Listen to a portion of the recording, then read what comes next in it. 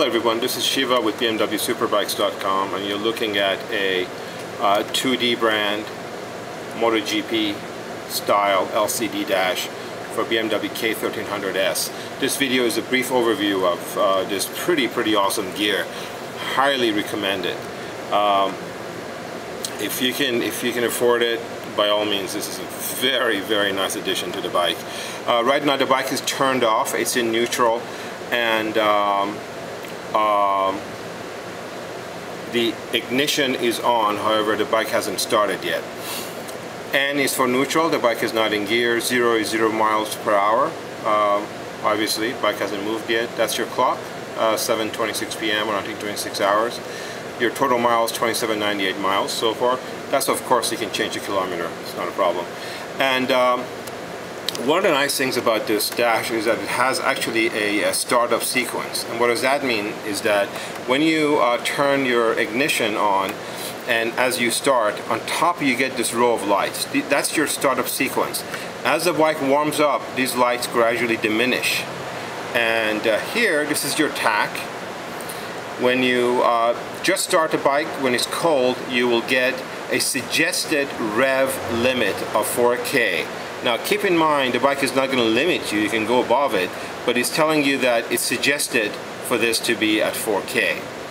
Also, when you do install the Dash, you will get a new switch, which is here, called it's a toggle switch, has a menu and set, and also your info button, which is for using the computer function, that is still workable. And I'm going to actually go through that in just a minute. On the middle here, this is where the info button can come into play. As you play with info, you just saw ambient temperature, you see average miles per gallon, you see trip 1, trip 2, you will see RDC, which is, again, the bike needs to be running for RDC, which is tire pressure, to show. You will also see it actually gives you a fuel gauge and a low fuel warning plus miles to empty. Also, you will see your ESA function. ESA is electronic suspension adjustment. Right now is in comfort for a rider. And they are, as I said, there are 4 modes. I'm going to toggle the modes by hitting the set button here. From road it goes to race. Now race things change.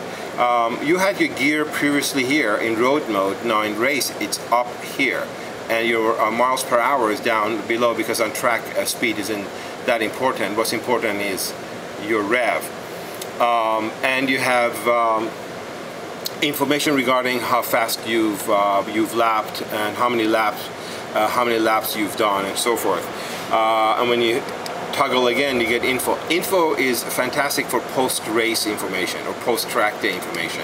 And then you have setup. Setup, you can adjust the background light, adjust your clock, you can adjust how bright these lights should be, and various other things.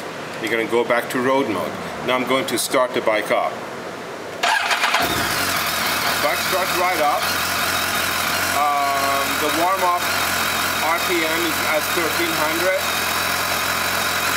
Obviously the ABS light is blinking because the bike hasn't moved yet. In about 3 feet or 1 meter, the ABS will sync and the lights will go away. If you want to see the ESA, electronic suspension, in motion, by the way, I want you to keep an eye on these lights and keep an eye on the suggested rev limiter. As the bike warms up, these lights will diminish and the rev will go up gradually. Again, the bike will not stop you.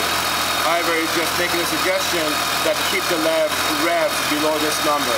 We already lost 1 light and it has gone over 4,000. As it warms up, let me show you the ESA function. Right now it's comfort on the rider. That's a normal and sport. That's your damping setting. Comfort, normal, and sport.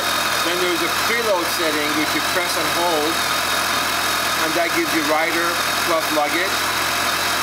Rider passenger. That's also considered rider passenger and luggage, by the way. And again, you're back to rider. I like to keep the bike in comfort on city streets because we have bad roads.